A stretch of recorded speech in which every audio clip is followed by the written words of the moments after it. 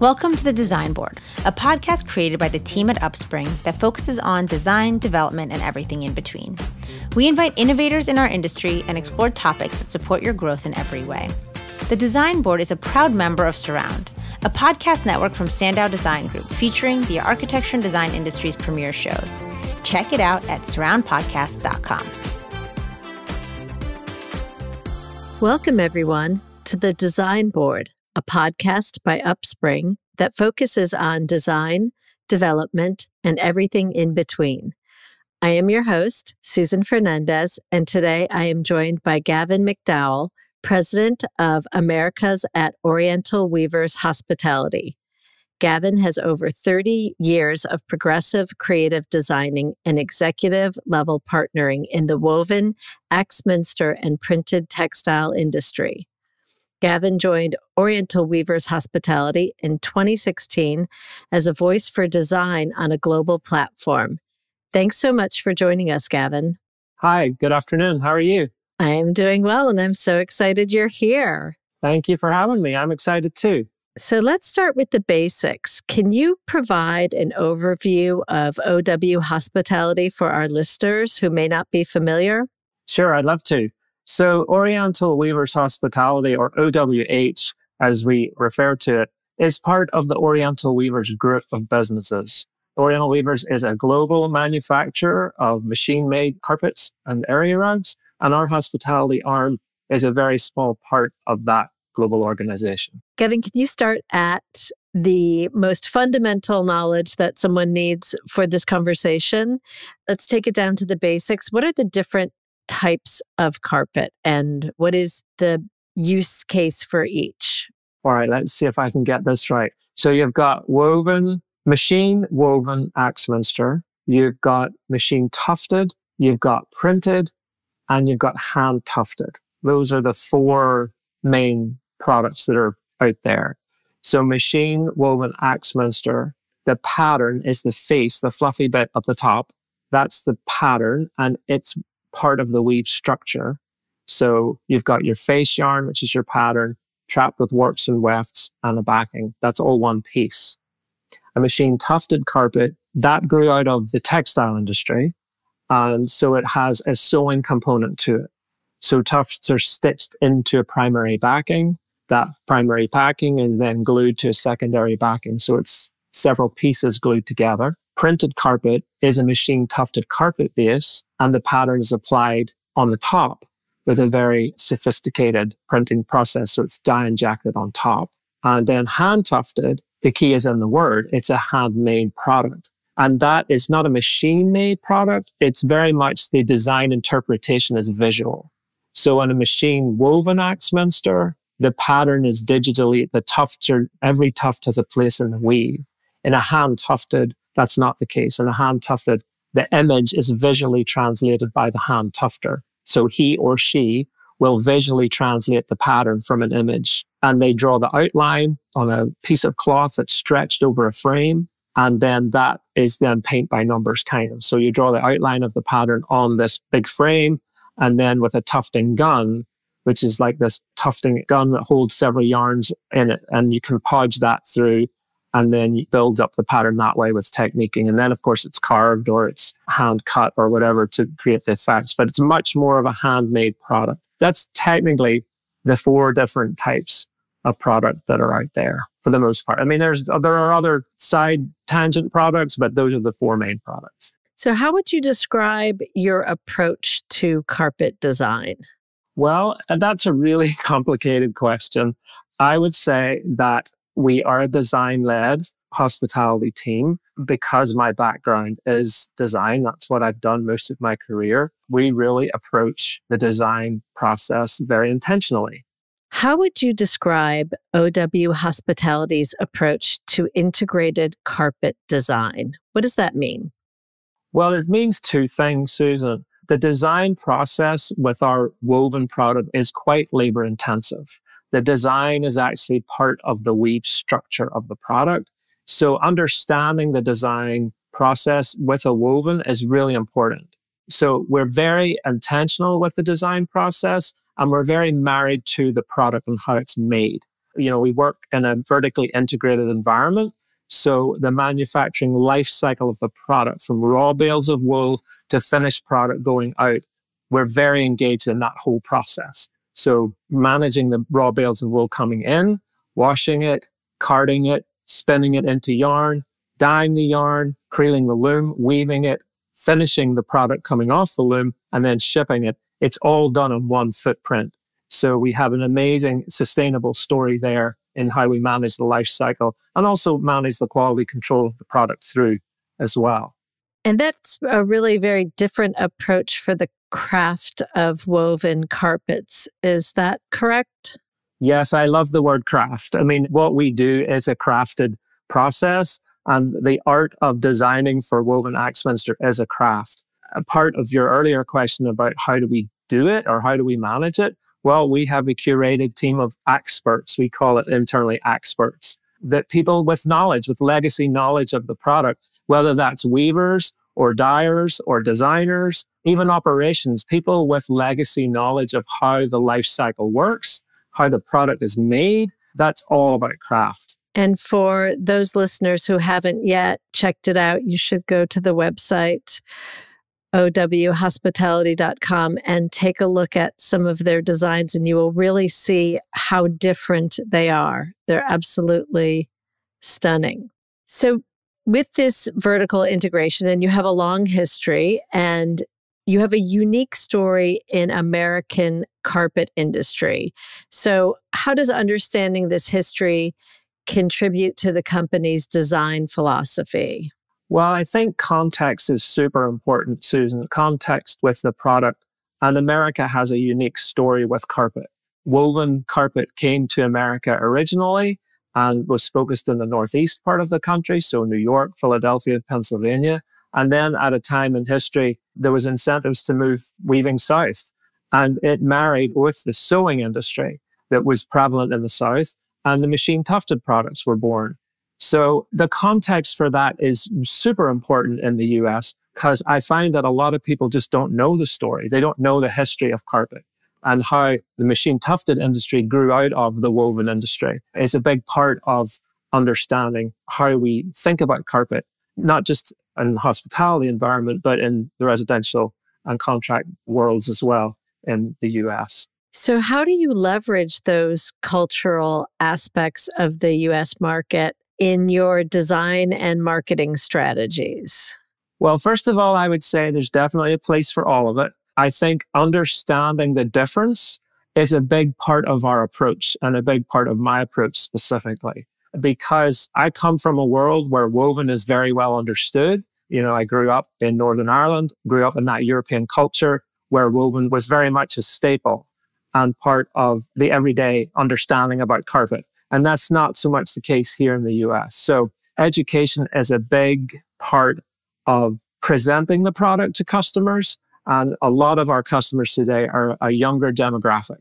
So that sort of late 20s to mid 30s, a very exciting demographic, but a demographic nonetheless that doesn't necessarily have legacy knowledge of product. So teaching about product and how they're different and the attributes of them are really, really important. And particularly with regard to how the product's designed. I think nowhere else is that more important than in an Axminster product, because the design is actually part of the weave structure. So understanding how it's made is vital to successful design. So on the most basic level, we're talking about the difference between woven and tufted? Woven, tufted, and printed, really. And printed. Yes. Okay. So I think that makes a lot of sense, that certainly America is much more about the tufted carpet. There's a lot more choice here, and all carpets are not made the same way. And so I find I'm customer facing a lot of my time in my role, which I love.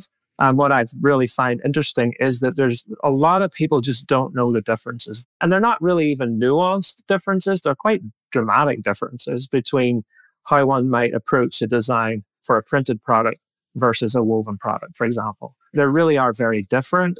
And the success of the design is really connected to how the product is made, particularly in our woven environment.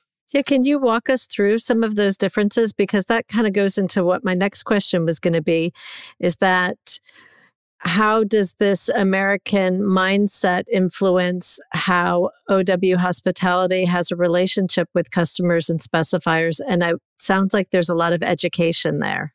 Well, there's a lack of education, I would say, and just generally. And I'm not sure that there's very much emphasis put on the product knowledge.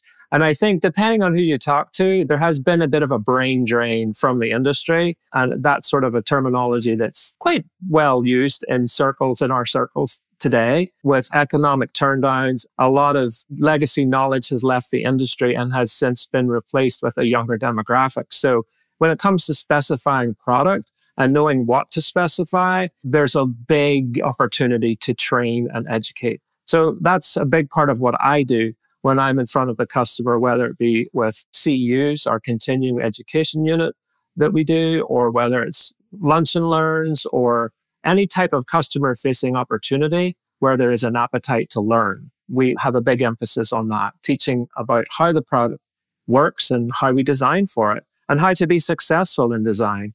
Because that's what we sell. We sell design. So talking about this American kind of do you think it's like a lack of education of just the whole carpet industry, or is it of the difference between the craft, or are you looking at a bigger issue in America? I think it's a great question, and I think it's both. I think that understanding, the craft, let's take Axminster just as a product by itself.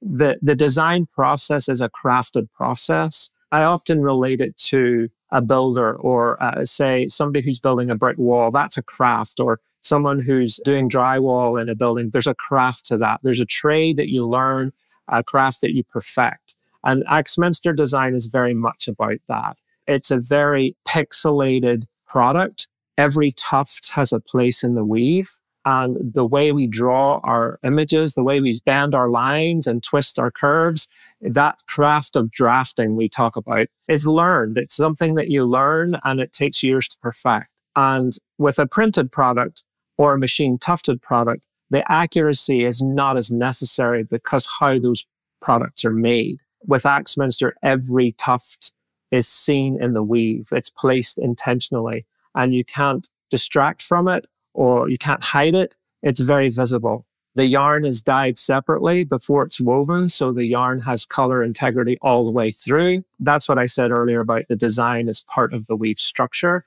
So it's very, very tied to the manufacturing process, and the craft of learning how to draw on a grid, in effect, is something that takes years to perfect. For me, I remember starting over 30 years ago, we drew on squared paper and we mixed paints by hand and we painted with gouache the patterns on the squared paper and then translated that through punch cards to the weaving loom.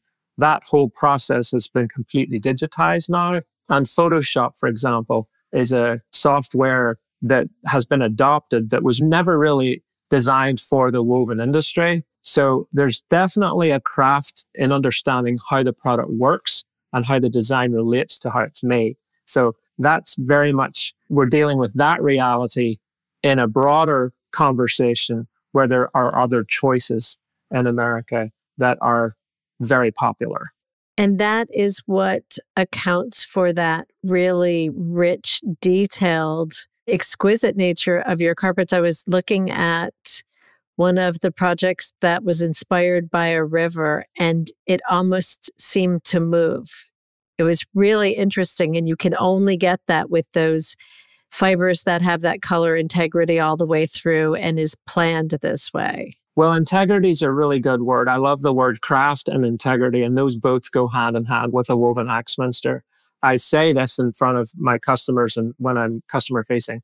There is an integrity with a woven Axminster that's hard to find in other products because the pattern is woven in, as we like to say. It's not added on or stitched to, it's actually woven through.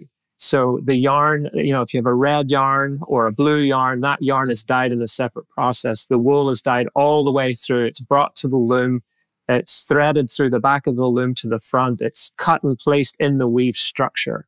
So there's an incredible integrity. The design is part of the actual product. And so that's an amazing, unique thing about woven Axminster. And the color is rich and it has a very long lifespan. We jokingly say Axminster will ugly out before it wears out.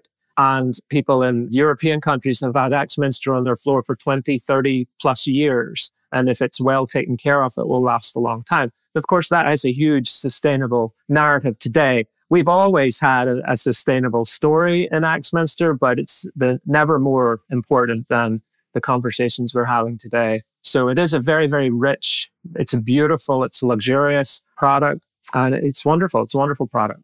It really is something that once you see it, you absolutely get it. So there's such a piece of education about this, but if I'm a designer and I'm working on a hospitality project and I come to you, how does this work? Like, you have to educate me as to why this is different and better. But then when I start, do I hand my drawings over to you? Do you come to me with ideas? Like, how does this happen? Well, it's great. It's a great question. Every project that we do has a custom story. Everything we do is custom to start with. And every project has a story. And the narrative is presented to us by the interior design firm or the architectural practice or whoever it is we're working with. And then we collaborate together with the client and we build around their narrative. Today, unlike years ago, the client had a very strong knowledge of the product and knew what it could do and how to achieve the effect. That's not so much the case today. So there's much more responsibility placed on our internal design teams to really know how to manipulate the pattern, create depth and shadow, texture, and really build the story. So to your comment about the river, the pattern that looked like a river, Axminster is like a blank canvas on the floor. It's art on the floor.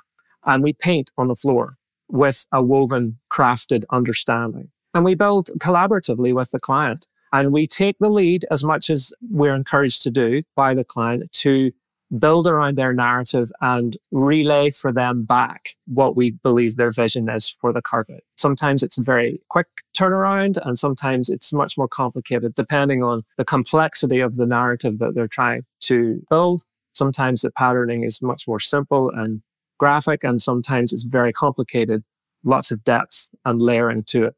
So it can be any and all of that. And also we can build all kinds of textural detailing into the patterns. We can make it look like there's loop in the pattern when there's not.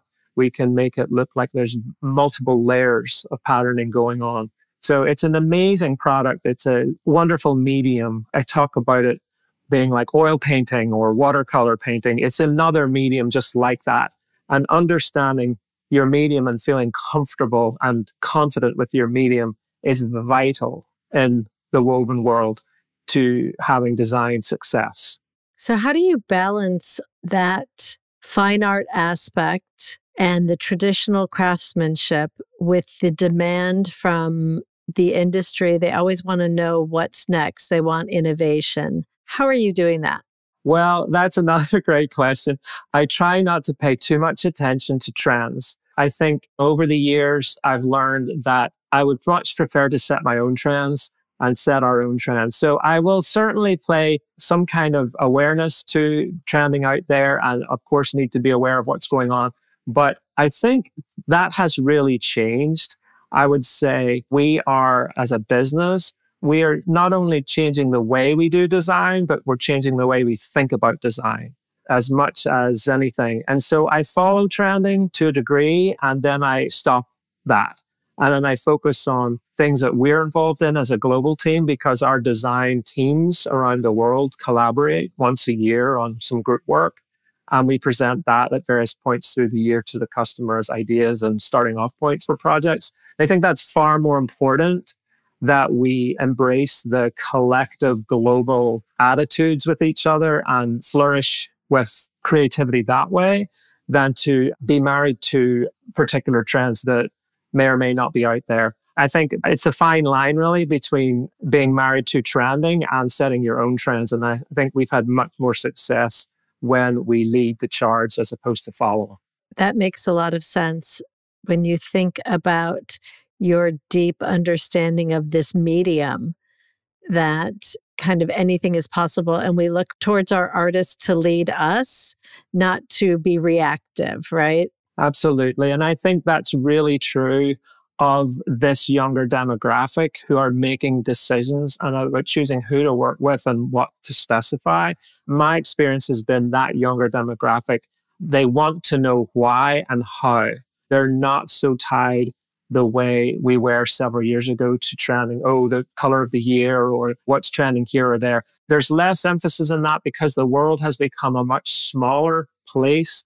People are traveling much more easily. Our clients are from all over the world. Yes, we're based in the US and our market here is focused in the US, but our clients are not necessarily from the US. I'm not from the US. A good 50% of my team is from somewhere else. So there's amazing opportunity to be creative collectively as a team. And so we just don't spend a whole lot of time worrying about trending. Certainly pay some nod to it, but I think we lead the charge and our customers expect that. They look at us as knowledgeable, as experts in our craft. And particularly with color, when we're working on coloring, they may provide us with color palettes that they fully accept that we may tweak them or change them out because we know how it might work better. If we change this one color or made a small change here or there, it might make the result better. There's much more willingness to let us make those kinds of decisions. It's a very different world as a carpet designer today than even just 10 years ago. Then there was a lot more of those decisions made for us.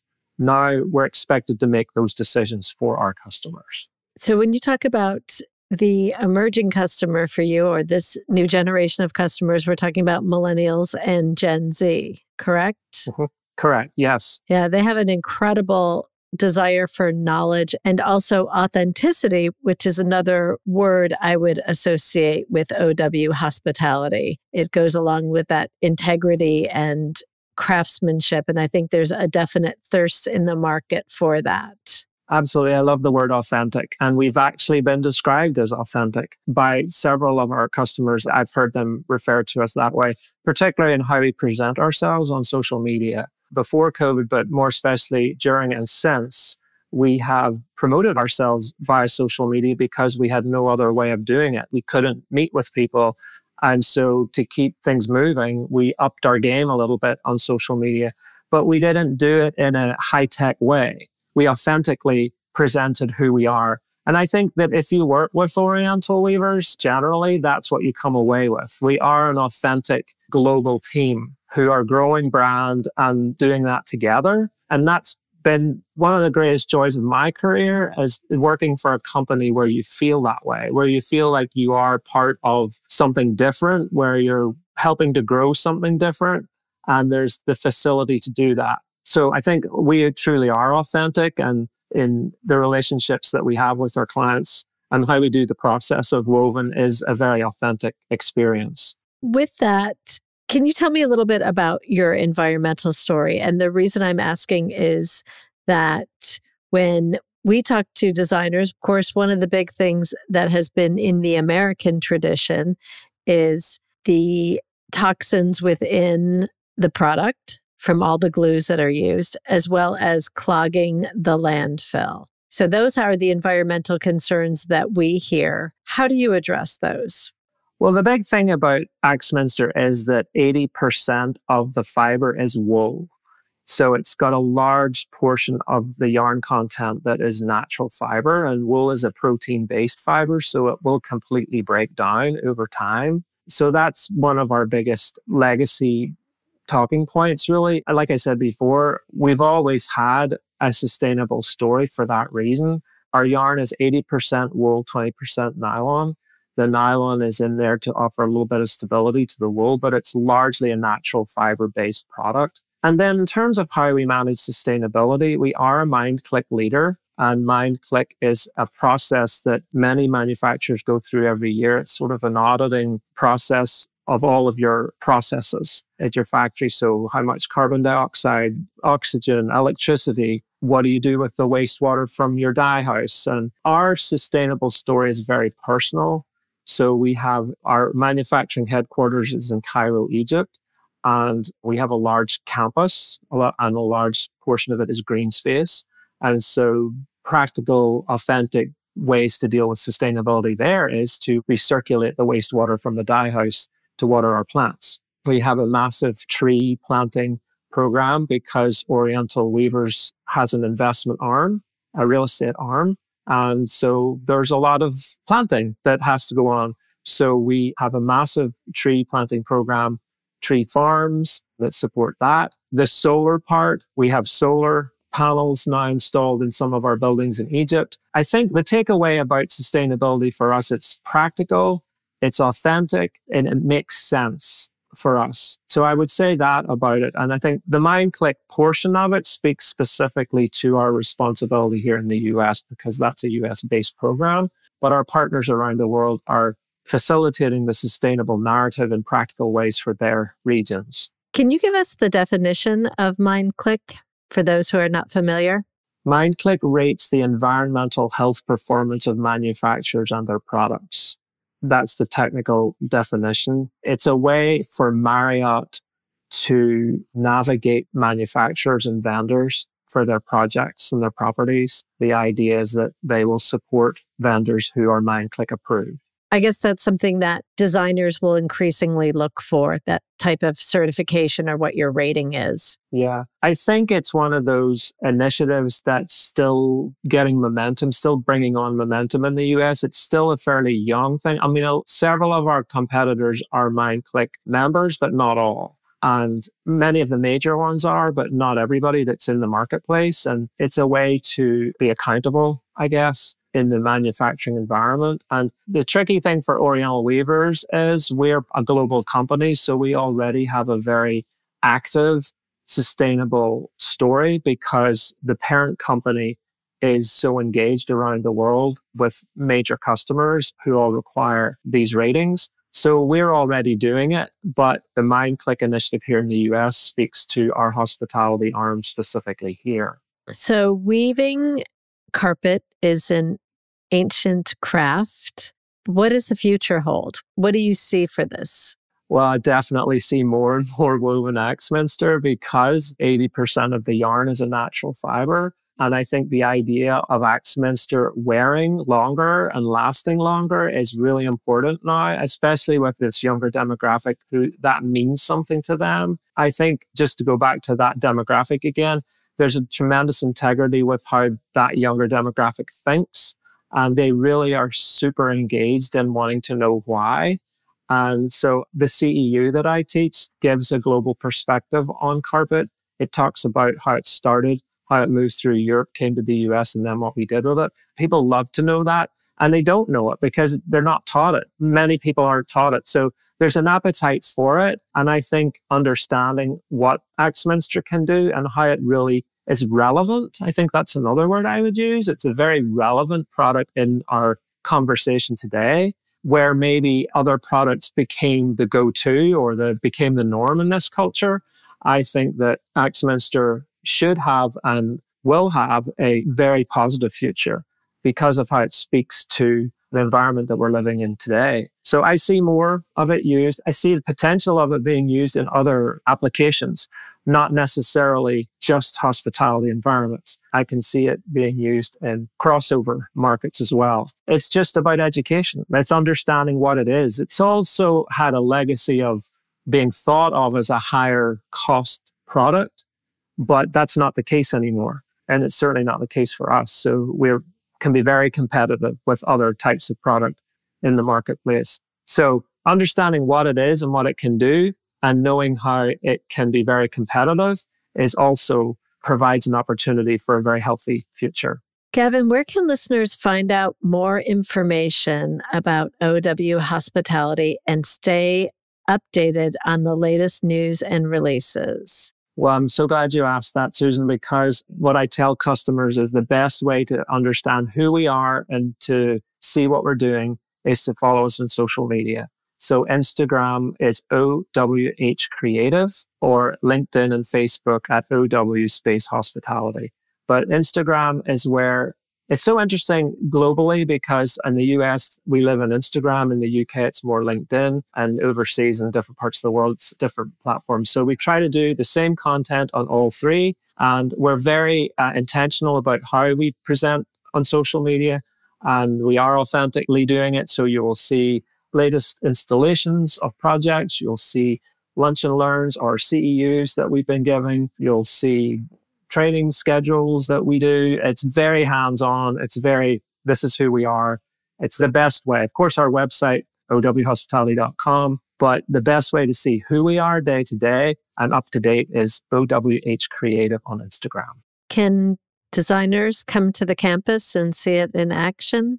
Well, we manufacture in Cairo, Egypt. So yes, and we do take customers. We've had many customers. We would love to take people to Egypt. It's an amazing facility there. We do have rug manufacturing for the residential arm in Dalton, Georgia, where our U.S. hospitality design and operations team are based. And we do bring customers up to Dalton. Yes, we would love to do that. We'd love to show off the design process and some of the weaving looms that we have in Dalton. Yeah, that would be wonderful. Reach out. Thank you so much for your time. Thank you. It's a pleasure. I've enjoyed it. Thank you so much for listening in with us today. We hope you leave inspired by the ideas in today's episode. For more, follow Upspring on LinkedIn and Instagram, and don't forget to check out the amazing lineup of shows brought to you by the Surround Podcast Network at surroundpodcast.com.